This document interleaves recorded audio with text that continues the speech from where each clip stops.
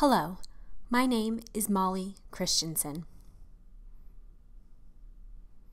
I'm an economics teacher at the California School for the Deaf in Fremont, and I'm also, this year, working collaboratively with the Federal Reserve Bank of San Francisco in their Education Advisory Team. Today's webinar will introduce you to a lot of their resources that will aid you in teaching your deaf students about personal finance and the economy in general. I'll be expanding on 5 different areas, but there are a lot more resources. You can find them here. The Federal Reserve Bank was founded by the Federal Reserve Act in 1913. Signed by President Wilson, that law established the Fed, commonly referred to as the Fed. What are the responsibilities of the Fed? First, to supervise and regulate the national banks, to oversee payment services, including any payment services like cash distribution, electronic payments, transfers, and checks. The third area is to decide monetary policy to keep our economy stable.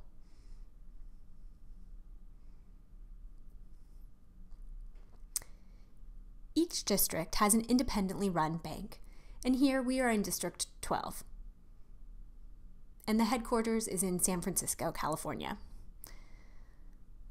And above that is the Board of Governors, which is located and run in Washington, D.C. They work more closely with Congress and the President. Our 12th district includes the 9 western states.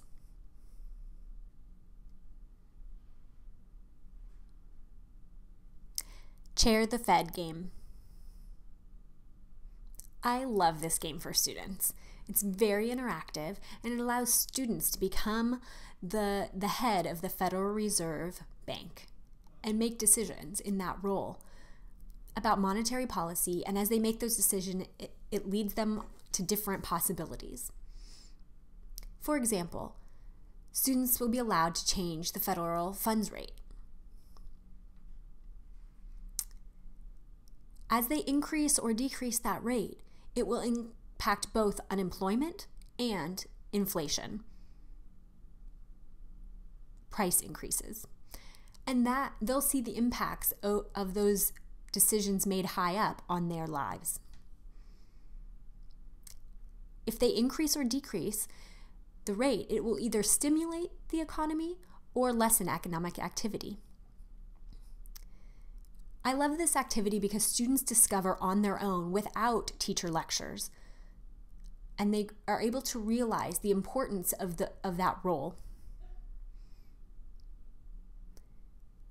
The best application of this is to start with a full classroom with everyone together looking at the screen. If there are no changes in the federal funds rate, if we just leave it alone, what happens to our economy? After you discover that, then you can start partnering up to play the game together. Why partners? It's a great opportunity to discuss, test errors, and improve their strategic thinking. It's a great game for economics students at the high school level. If you go to the website, there are different lesson plans ready for teachers to look through and choose the level appropriate for their students.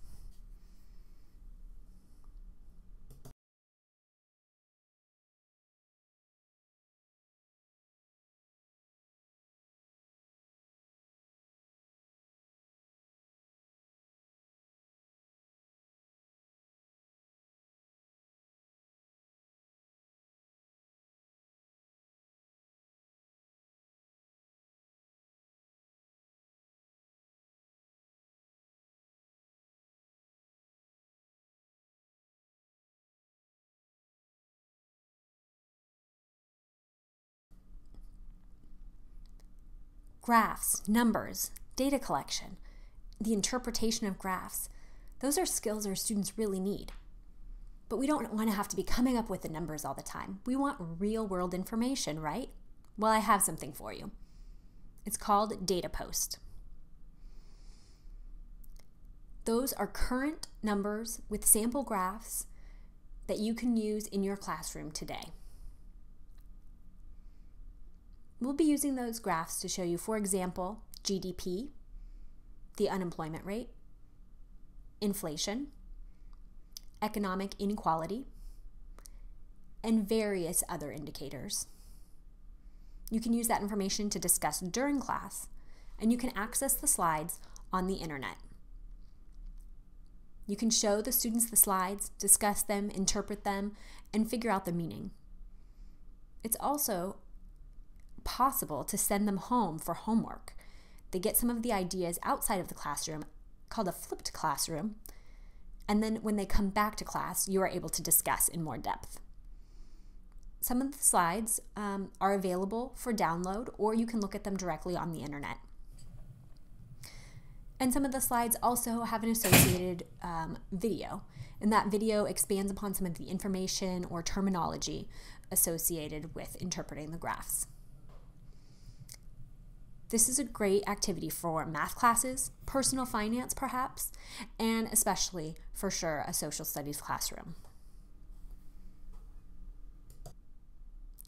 Let's take advantage of this opportunity for your students to learn straight from the top economist in the Federal Reserve Bank.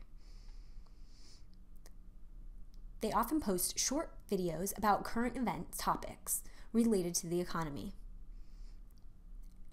Visuals are often included in these videos. If you go in, you will see the possibilities. I suggest you click on the YouTube video because the captions are of high quality. The best audience for this video is high school or community college level.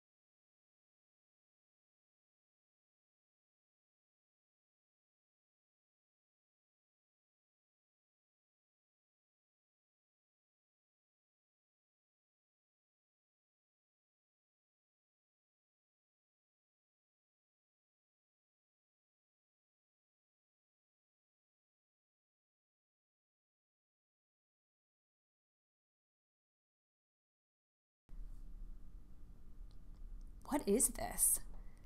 Oh, it's money that's been shredded. Old money. Shoot. Well, where did I get this from? The San Francisco Federal Reserve Bank. It is possible to go in person and take a tour of the facilities, and you can get your own. And if not, there are also a lot of resources available online related to currency from the past in America. That currency exhibit is one of the biggest and most complete, starting from the 13 colonies,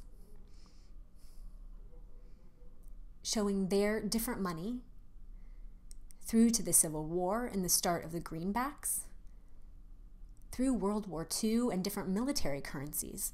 Wow, it's a very impressive exhibit. I suggest you use it with your class and create a timeline, a historical timeline of the United States and how our currency shows our changing values and our changing symbols, and how those coincide with events over time.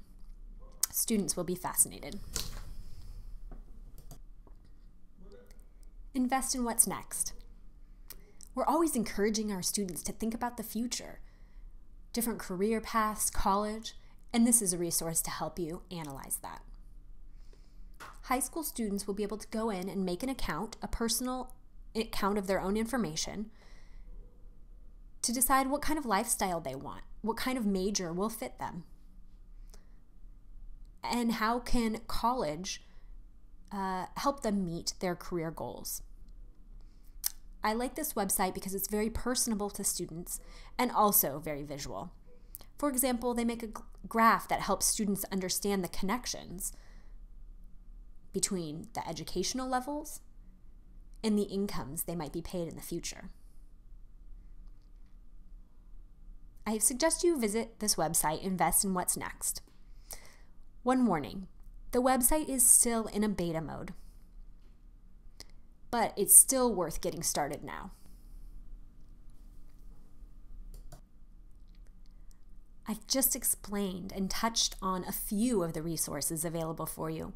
There are many more resources that you can find at frbsf.org/education and federalreserveeducation.org.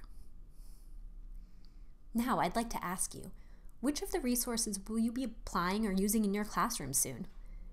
Or maybe, which of these resources will you be sharing with a colleague to help them use in their classroom?